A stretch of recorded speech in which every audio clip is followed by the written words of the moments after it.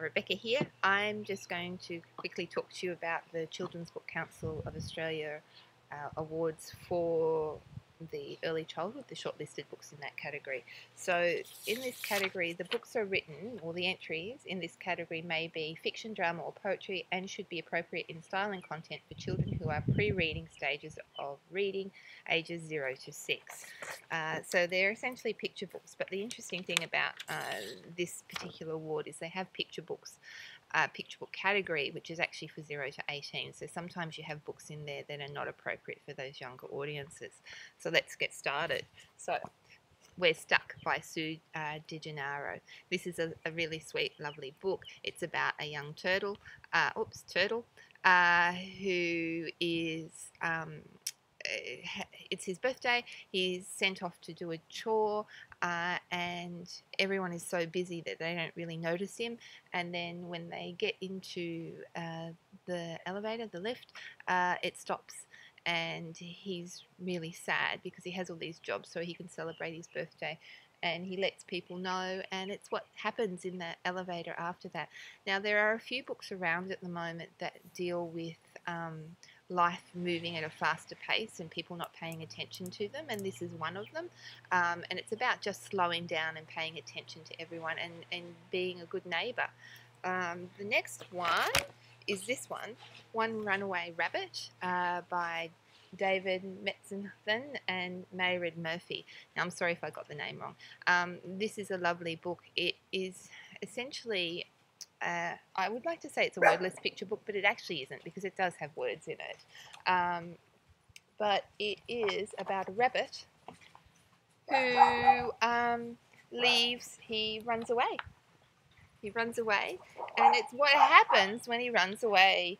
He begins to be followed by a fox. So there's a lot of talking points in here. You could talk to children a lot about what's happening inside, what are people up to, and here comes the fox. So it's about the rabbit trying to get away from the fox and eventually finding its way home. The next one is this one, Bat versus Poss. It is written in rhyme, and it's about a group of animals that live in a tree, and the fruit bat that comes along and decides that he's going to take over the tree. And it's about finding a voice, the possum finding a voice, and finding a way that the bat and the possums, or all the people that are in the tree, can live together. Okay, it's about sharing.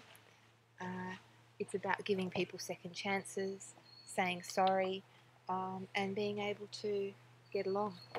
So that's a really lovely book. Alright, the next one here is When Billy Was a Dog, and this is so cute. I know there are so many children out that do this, that they just want to, they love dogs so much that they pretend to be a dog. So Billy really, really, really wants a dog, and his parents keep saying no to him. So he decides one day that he's actually going to be a dog for the day, and so he does, and he spends the whole day as a dog. And Mum takes him to the cafe with the neighbour and her dog, and he sits with the dog and laps food out of the bowl and does all kinds of things. But then there's his little friend, the dog from next door, has a problem, and Billy realizes that he can't be a dog anymore. So that's a really sweet one. My Friend Fred, this was fantastic. I really love this one because there was just this complete surprise. The way that it's written, it's someone's talking about their dog, okay? And there's this, not their dog, their best friend, and their best friend just happens to be this dog. And there are all these hints in the book that you don't realise that tell you who is speaking, but you don't know until the second last page and this person turns up. I'm not going to spoil it. You have to read it. This is one of those books you just have to pick up and read. Fantastic. And the last one, Goodbye House, Hello House. This is also a really lovely book about changing and the change and about moving home. So it's all about a child who's saying goodbye to their country home. The end papers are beautiful. Actually, the end papers in a lot of these are actually fantastic. My Friend Fred it tells you all about the book. So you've got leaving the country, and so there's a lot of talking points that you could have in this book about what can you tell from the illustrations. And so the child is saying goodbye to all these places. So this is the last time I'll fish in this river. This is the last time I'll run through these trees.